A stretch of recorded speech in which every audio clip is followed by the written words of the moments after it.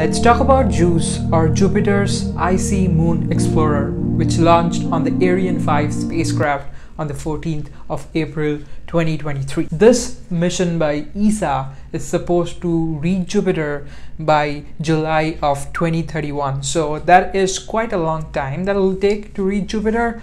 And before it does, it will do 2 Earth flybys, a Venus flyby, a lunar flyby, and then finally a long journey to Jupiter. Once it arrives at Jupiter, it will of course take a tour of the planet itself, followed by taking flybys around all its 35 icy moons. Finally, it will come to a close orbit near Ganymede, where it'll spend the rest of its time.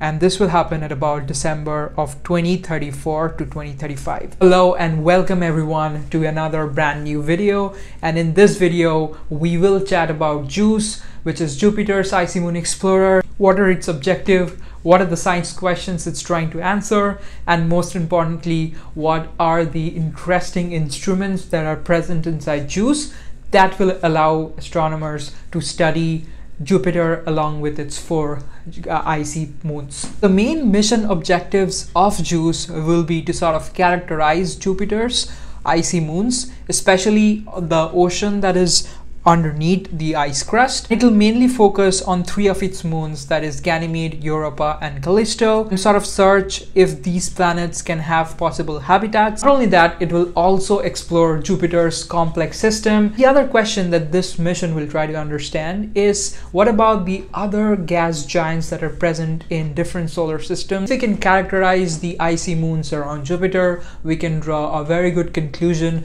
about the planets that are located in a different system and have a fairly good idea about the characteristics of its moons. Because again, all the 3 moons that I mentioned right now, that is Europa, Ganymede, and Callisto, are pretty special in its own aspect. A few key facts about the spacecraft itself, including instruments, would be there will be 10 solar panels and a 2.5 meter long high gain antenna. Weight of the spacecraft, including its fuel, will be around 6 tons, so that is pretty hefty. Most importantly, JUICE will carry 10 state-of-the-art instruments that will help us to probe the icy moons around Jupiter. 10 state-of-the-art instruments of JUICE can be categorized into 3 main categories. So first, we'll have a remote sensing package, under which the main objective will be to sort of image the planet and get spectral imaging of the planet at ultraviolet and submillimeter wavelengths. The second category of instruments would be basically the geophysical package, whose main goal would be to sort of characterize the planet geophysically, probe its atmosphere, and get a measure of their gravity fields. And finally, we'll have an in situ package whose main job would be to study the particle environment and the magnetic fields around these planets. So under these categories, we have 10 instruments, as I said. So let's sort of go over the instruments one by one. First, let's talk about 3GM, or the gravity and geophysics of Jupiter and the Galilean moons. Quite an interesting acronym as always. And basically, this is a radio package that will comprise of the transponders, the stable oscillators or the timing references, and a very highly accurate accelerometer.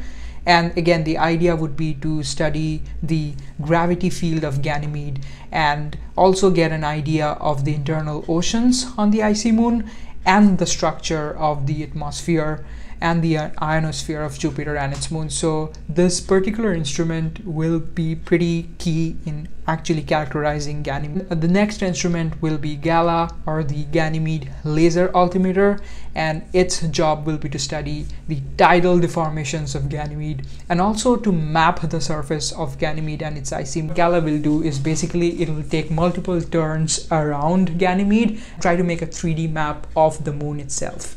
Next, we'll have Janus, and which will basically be a part of the imaging package. It'll be an optical camera system that will again study the regional and the local features of the moon as it does all the flybys, and it will have a resolution of about 2.4 meter on Ganymede and about 10 kilometers at Jupiter. So finally, after about 10 years, we will have extremely high resolution data from all of these instruments, which will really help us probe Jupiter and its moons. Next, we'll have the JMAG, which will be a part of the in situ package, whose job would be to study magnetosphere of Jupiter, magnetosphere of Ganymede, and also probe into the subsurface oceans of the other icy moon. Next we have Mayukh, which will again be a part of the imaging package.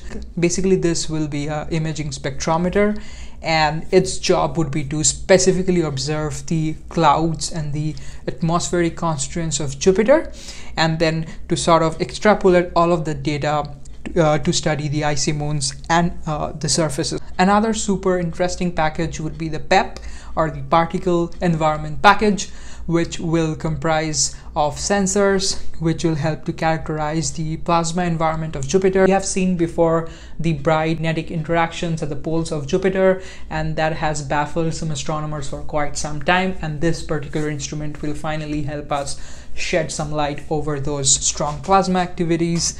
RIME, or radar for icy moon exploration, will basically be an ice penetrating radar. Ganymede itself is an extremely special moon, just like Europa. Ganymede has an ocean world below its thick icy crust, and this thick icy crust can extend up to 150 kilometers, below which we have an ocean world which is about 60 to 100 kilometers thick. So that's quite an interesting constituent of the moon itself.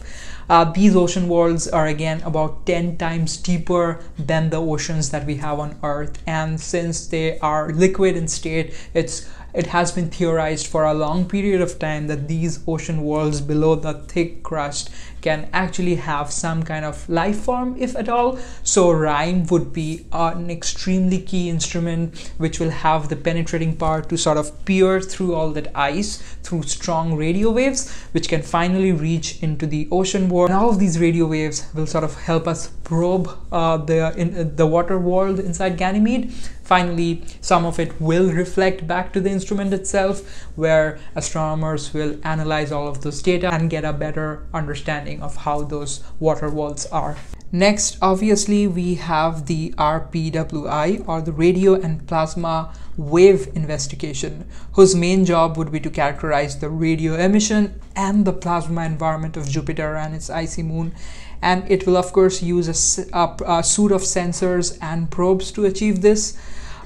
Again, as I said, the last two packages will be the submillimeter wave instrument and the UV wave instrument. All of their goal would be to sort of study the atmosphere, the exospheres of the moons, and sort of investigate the composition of Jupiter's upper atmosphere. Finally, what really interests me is JUICE will also carry some kind of VLBI in order to locate its position up to an accuracy of few micrometers per second. It will achieve so using something called Planetary Radio Interferometer and Doppler Experiment, or PRIDE, and this will basically use the eVLBI network, or the European VLBI network, to triangulate the position of the spacecraft to extreme high accuracies, which will be quite an interesting thing to sort of study. So this will be a short summary of JUICE and its capabilities and sort of what it is trying to achieve. So after about a decade from now, we'll have quite a good idea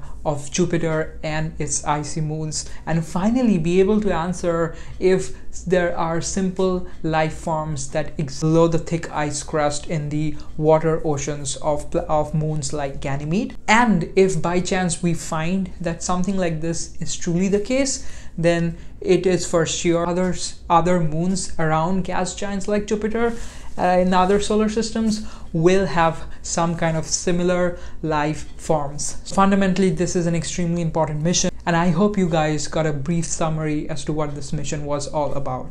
Again, if you learned something out of the video, I'll highly encourage you to sort of subscribe to the channel and give a like, so that this motivates me to keep pushing out more videos like this. As an instrumentalist myself, I'm really excited by all of the engineering that goes behind building all of this sophisticated instrument. I didn't go through all of the instruments with a lot of depth. If you really want to know more about this instrument, then please tell me which one of it was your favorite instrument, and if you would like to know more, and I'll happy to make another video about this. So with all that being said, I will end this video right now over here and catch you guys in the next one really soon. Thank you.